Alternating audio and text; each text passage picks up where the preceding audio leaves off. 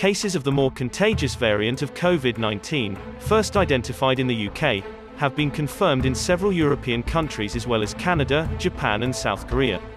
Scientific analysis of the new variant of COVID-19 has found that it is 70 more transmissible than the old variant.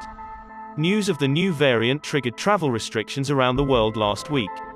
Many nations have begun to impose travel bans on the UK after it reported a more infectious and out-of-control coronavirus variant. This is Pakistan Observer. For more latest news, subscribe to our YouTube channel. Thank you.